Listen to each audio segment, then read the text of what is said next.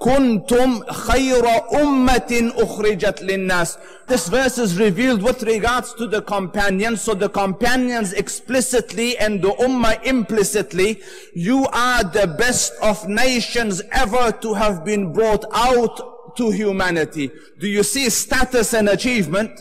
That the Creator says, you are the best things to have been brought out upon humanity. The Prophet ﷺ says, Tuba liman ra'ani. Glad tidings to those that laid eyes upon me, as in my companions, those who lived with me and learnt from me and were molded by me. Glad tidings to those that have seen me. Such is their honor that the Prophet ﷺ says, and glad tidings to those that see the ones that saw me. The Rasul says, يَغْزُو فِئَامٌ مِّنَ النَّاسِ. A group of people will be in a campaign. There will be a confrontation. Two sides have met and no side is winning. It is deadlock, gridlock, stuck, stalemate. And then the leader of the camp says, أَفِيكُمْ مَنْ رَأَى أَوْ صَاحَبَ رَسُولُ اللَّهِ. Is there someone in this gathering that has laid eyes on the Prophet or was a companion of the Prophet? A person will say, I saw the Prophet, I lived with the Prophet, as in I was a companion of the Prophet. The Rasul says, Allah will grant victory to the whole campaign. Why? Because amidst you exists someone that laid eyes upon me. Do you see the status of the companions?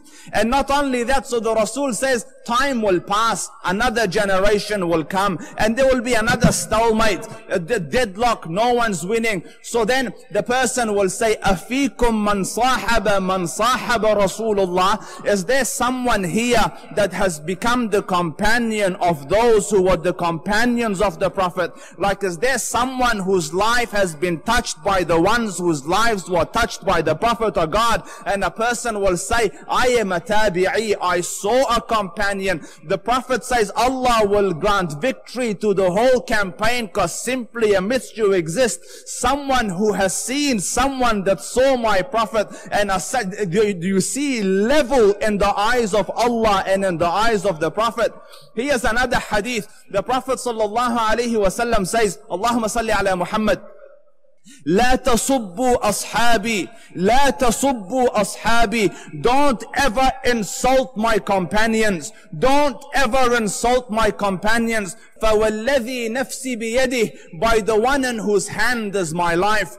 If you were to spend the mountain of Uhud in gold, and my companion were to spend a handful of dates in gold, his handful of dates will outdo your mountain of gold. Like if you were to give the mountain of Uhud in gold, dig it up, give it as sadaqah, and a companion were to come and give a handful of dates, his handful of dates will supersede your mountain of gold any day of the week. And I've got news for you. You will never give a mountain of gold in charity. You won't give a kilo of gold in charity. Best you will do a few dollars here, a few there. Do you see the status they have reached in the eyes of the Lord and in the eyes of the Rasul? So the question is, what are the characteristics, traits of these individuals that made them reach this status in the eyes of the Lord? The first characteristic is Iman. With Iman, you will conquer the greatest obstacles that a person without Iman will never be able to come near. Iman builds resilience, it builds stamina, it gives courage, it gives hope. It allows you to overcome obstacles that one without faith will struggle with. The Ashab were thinkers. The Quran made them thinkers. 23 years of teaching of the Prophet forced them to become thinkers. An ability to think and solve the problems that they will face tomorrow.